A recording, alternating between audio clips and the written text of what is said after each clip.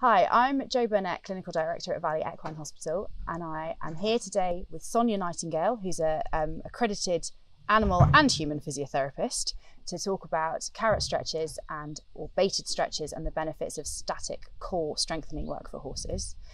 So Sonya, this is something I find myself recommending a lot for arthritic horses or horses on box rest as part of their rehabilitation program. Yep. It's quite a versatile movement that you can use. And actually is very, very useful for maintaining their mobility, maintaining some of their core strength and muscle stability.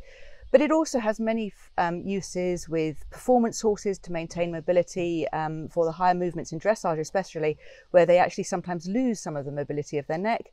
We use them a lot in event horses to try and actually keep their core stability, and actually right the way down to normal ponies that are getting a little bit arthritic, getting a little bit stiffer as they get older.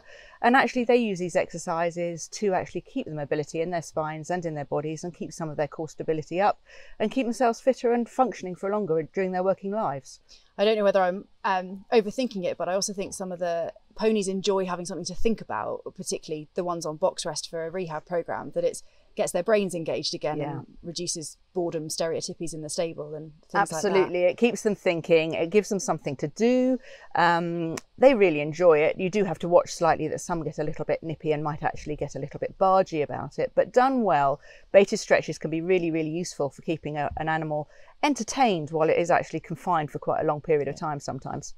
But we've got some safety gear to show on the video. Absolutely. Including your DIY hand protection. So with a blue Peter moment, here is one that was prepared earlier.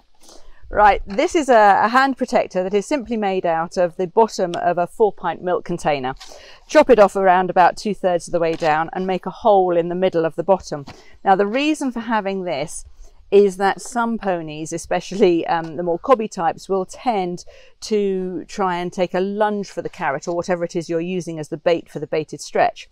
And that can get quite painful if they get your fingers. So by using a hand guard, you can actually poke the carrot or whatever it is you're using as the bait through the hole, hold onto it with your hand, and your hand is protected from the horse actually taking a bite out of your fingers.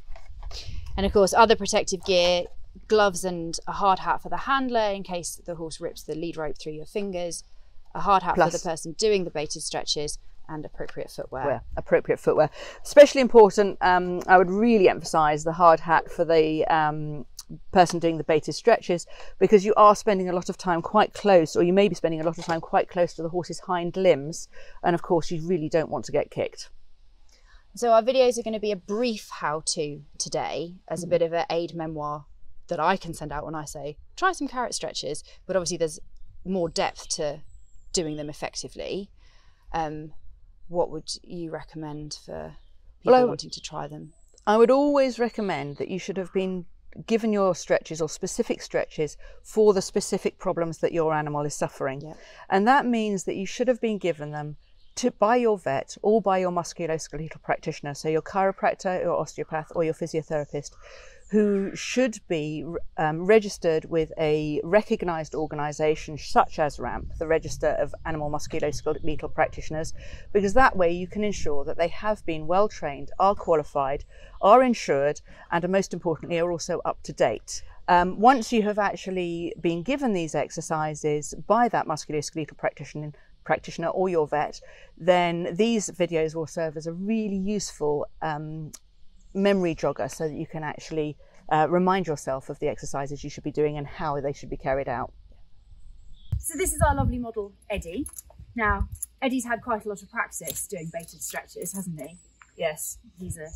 It's important to understand that this horse has actually been practicing baited stretches for a very long time, so he knows to stand still, and he knows how to stretch, and he knows that actually well, because he's done the baited stretches, he's actually become quite flexible and finds them quite easy to do.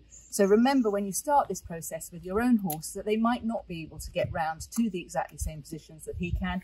They might not be able to stretch as easily, but take them as far as they can without allowing them to actually move their feet or swing their quarters or circle around you.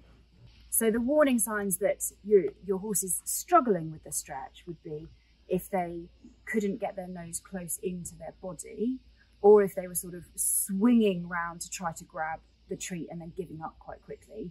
Absolutely. Or having to move their feet and actually pivot around to reach the carrot. Yes. That's your sign that this is actually too hard for them at the moment and to take it back a level. Absolutely. That's too far for this horse at that stage.